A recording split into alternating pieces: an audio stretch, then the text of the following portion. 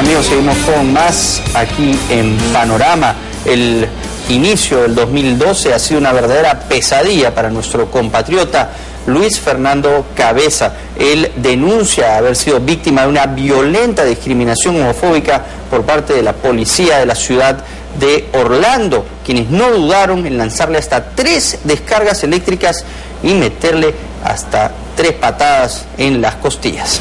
Marco Antonio Vázquez viajó hasta Estados Unidos para contarnos el detalle a detalle de lo que realmente ocurrió la noche previa al Año Nuevo. Mi corazón está roto, ¿me entiendes?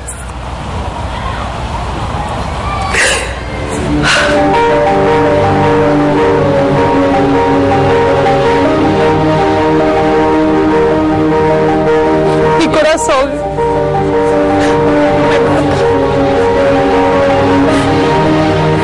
Mi hermano, ¿qué hubiera pasado si me hubiera matado? Hey, listen to me, man. Come on, man. It's discrimination and justice needs to be served. You know, he's not good because of what happened to him. So it's horrible, everything that happened. What the fuck is they doing? But I can tell you, I feel, the both of us, it's discrimination and police brutality. It's horrible. You saw the video. Everybody has seen the video. It's disgusting. Disgusting what happened to him.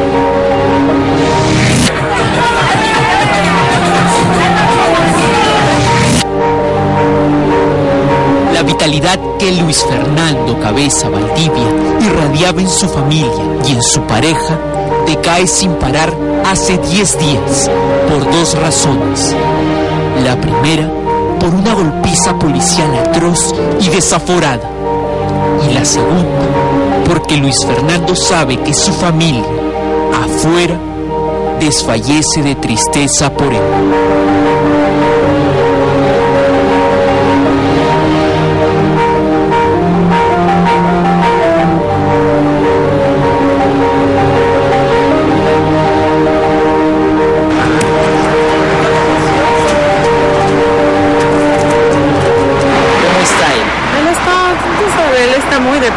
Muy deprimido porque él nunca ha vivido esta situación, pero... ¿Él está afectado anímicamente? Sí. ¿Está recibiendo algún tipo de medicación? Sí, él está deprimido, muy deprimido, recibiendo antidepresivos porque él nunca en su vida ha estado en una cosa así, ¿no? Panorama llegó a la Florida para conocer los detalles exactos del caso que indigna y confunde a la opinión pública hispana en Estados Unidos.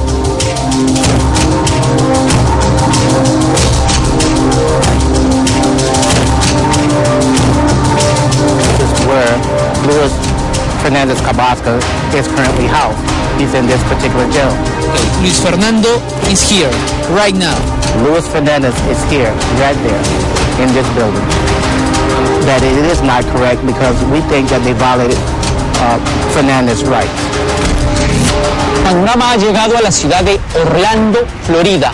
A mi derecha se encuentra la cárcel de máxima seguridad del condado de Orange. Tras estas rejas, hace más de una semana, se encuentra preso nuestro compatriota Luis Fernando Cabeza.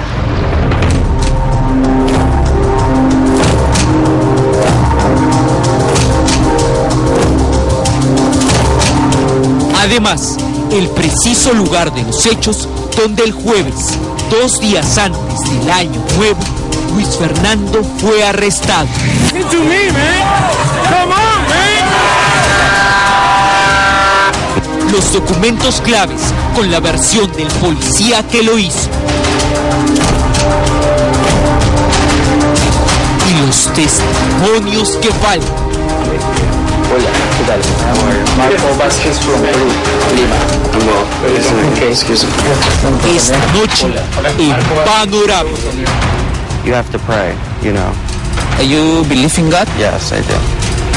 I always pray. I'm gonna wait for him. You know, I love him, so I'm gonna stand here and wait. It's just frustrating that he's not out with me.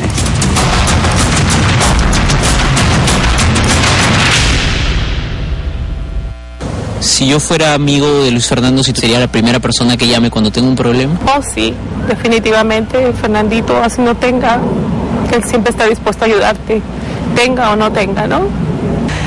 Es el muchacho más alegre y bueno y sobre todo cariñoso que una familia pueda tener. Siempre hay uno que trae toda la familia junto y es él. Que la reúne. Que la reúne, ajá. Luis Fernando Cabeza, o Guti, como le dicen cariñosamente, es el cuarto de 5 hermanos provenientes de una familia trujillana. Nacido en Perú, Guti llegó a Estados Unidos desde muy joven. Es reconocido como un tipo pacífico e incansablemente jovial con su familia y con sus amigos. He just is. He loves to talk. He loves to make people laugh. We could sit there and just not talk. Like, he and anyone can sit there and not talk about anything and just laugh. You know, he just has that way of doing that. I mean, when our friends get into situations where they start crying, he's the first person that they call because they know that he's the first person who's going to cheer them up. Sin embargo, la característica que todo indica definió esta historia y marcó su arresto es una que nunca perturbó a nadie en su familia. Luis Fernando es gay. Es abiertamente gay y convive con este hombre en New Jersey. Al comienzo, como toda familia, recuerdas a tu hermano como un niñito pequeñito y todo lo demás, pero después decide o tiene su inclinación, pues ya, hay que aceptar. Yo creo que hay mucha gente que debe estar mirando o viendo todo este proceso. Tienen que salir de su vida, ser libres, ¿no? Si tú eres gay, sal de tu vida y sé libre. Eso te va a liberar de muchas cosas, como lo hizo mi hermano. Mi hermano se libró de ser feliz con lo que él es, ¿no? Y no va a venir un tipo a destruirle su fuerza, tú sabes, lo que él es. ¿Y la relación con su familia? Perfecta. Mi mamá adora a mi hermano como no tienes una idea. Lo aceptó como es desde el día que le dijo hasta el día de hoy. Nosotros queremos a Will muchísimo. Will es un muchachito muy bueno, muy pegado a la religión, crees mucho en Dios. ¿Y tu hermano también? También. El jueves 29 de diciembre pasado, Luis Fernando convenció a toda su familia reunida en Orlando para el Año Nuevo de asistir al Blue Martini, un bar como el Fridays o el Chili's limeño, ubicado en el centro comercial Millenia de Orlando. Guti, estilista con cartera de clientes propios en Nueva York, asesoró el look de su familia, como era su costumbre. Estas son fotos inéditas de ese día. En ellas se ve una reunión familiar y también se ve a Luis Fernando con Will en un beso interminable dentro del Blue Martini.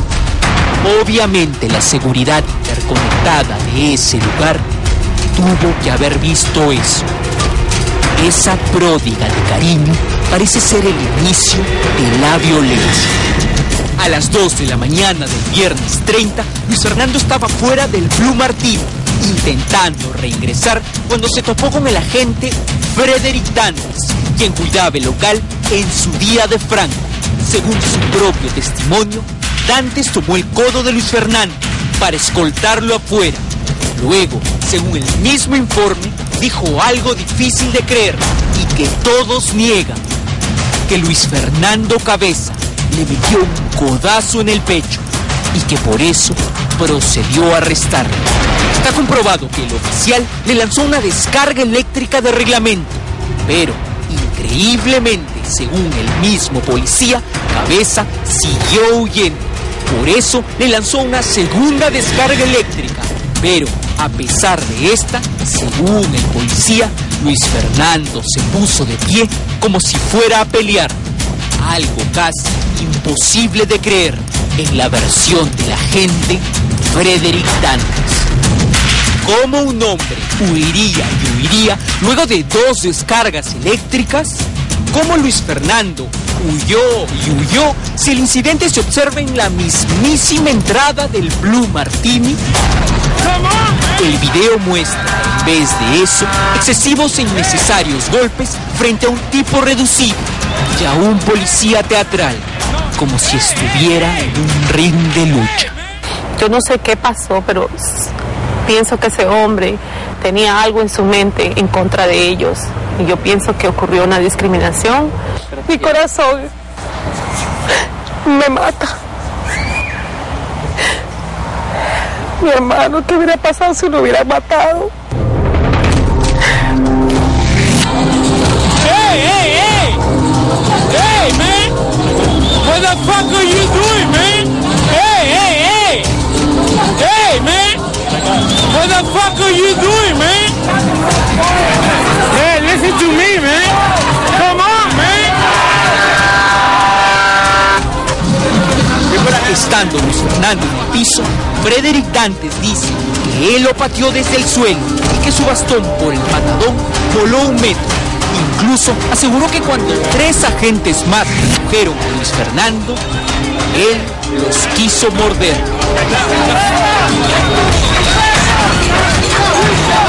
Algo que nunca se ve en estas imágenes. What the fuck are they doing, man? Hey,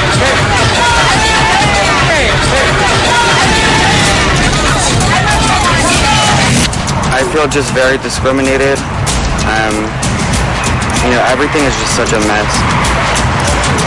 And it's horrible, this whole entire situation.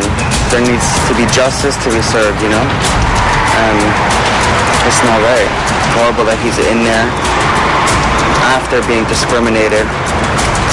Everything. It's so sad, everything. It's so sad.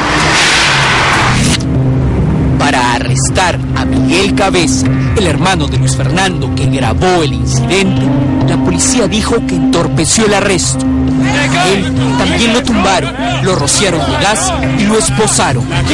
Para precisar la errática versión policial y lo que sucedió en verdad ese día, Panorama acudió al mismo club.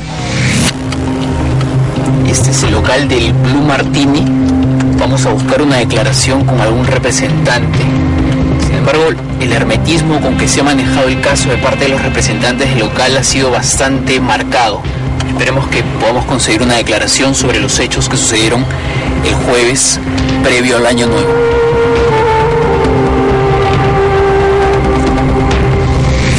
En el Blue Martini nos dijeron que no ofrecerían declaración alguna sobre lo que sucedió. En vez de eso, el jefe de seguridad nos conminó amablemente a irnos, amenazando con llamar a la policía. Quien no es un oficial cualquiera. That's an officer that we are aware that there have been prior complaints about him, the way that he treats people in his custody. So those are some of the things that we're looking at too. Excuse me, there are other complaints about this officer? There are other complaints about this particular officer. Okay. Like, why would someone do that to someone? You know what I mean? Like, they could have killed him. You know, we're from New Jersey, we're always in New York City, so we can walk around holding hands and kissing. Here, everything has to be hidden, I feel like. Like, I'm not open to be myself here, you know? Everyone has to be like a macho guy or something like that. They have to hide their sexual orientation in fear of discrimination, just like us. El trance de la familia Cabeza, del novio de Luis Fernando, no ha terminado aún. Sobre el arresto del Blue Martini se estableció una fianza que lo dejaría en libertad. Sin embargo, por estar arrestado y ser extranjero, apareció la oficina de migraciones. Bueno, él no está libre en este momento simplemente por el asunto de inmigración. Todos los nacionales que van presos, inmigración casi en todos casos, ellos ponen un hold que no lo deja salir con una fianza normal. Ahí, ¿a qué se refiere con un hold? Hold es como un pedido de inmigración para la cárcel que diga no lo dejes salir con la fianza hasta que nosotros determinamos lo que vamos a hacer con él. ¿Ese es un procedimiento normal de migraciones? ¿Poner un hold, una retención? En casos de extranjeros, sí, de gente de otro país que no están, que pueden probar que en el momento están legal, 100%, sí. Okay. Esa es la razón por la cual él no está libre. Correcto. Porque si fuera americano y tuviera estos casos... Estaría libre porque ya el juez dio una fianza, ¿entiendes? ¿Cuánto es la fianza? $2,000. $2,000. Ok, y en lo que se puede informar, hasta donde se puede informar, ¿él es un peruano legal aquí en Estados Unidos? No puedo informar eso, pero te puedo decir que él entró con una visa legalmente al país, sí. La familia Cabeza es exitosa en Estados Unidos, le sirven al país, pero un incidente originado inicialmente por el ejercicio de la libertad de su hermano ha alterado todo su curso. Luis Fernando sirve a Estados Unidos trabajando honestamente en Nueva York. El jueves 29 quería ser igual de honrado con sus propios sentimientos. Eso habría desencadenado todo.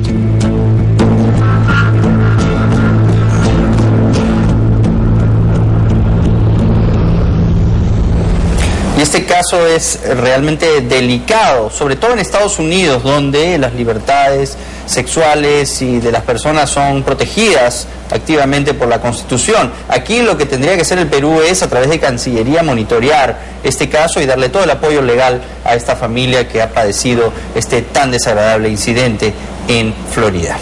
Es momento de hacer una breve pausa, pero al regresar, lo anunciado, ya se encuentra en nuestros estudios Alex Curi para hablar con él sobre el tema de la revocatoria a la alcaldesa Susana Villarán. Ya convencida de que es una estafa completa. Me acerqué a Saba Falabella para comprar un producto y no lo tenían y me sentí engañado. Historias que se repiten una y otra vez, historias marcadas por la manipulación disfrazada de oferta. Se trata del engaño maquillado de conocidas empresas que buscan atraer cada vez más clientes. Son historias cotidianas de maltrato y atropello al consumidor. Ya convencida de que... Mediodía del último jueves, escasos metros después del puente 28 de julio en la Vía Expresa. El momento exacto en que un inesperado pico de temperatura cocina apenas sobre el muy caliente asfalto los bordes de un nuevo común y corriente. ¡Tráeme hielo! Apenas va una semana del 2012 y un insoportable pico de temperatura ya nos puso en alerta. 30 grados centígrados y niveles extremos de radiación solar es el peligroso marco medioambiental que este verano promete convertir al país en una verdadera caldera.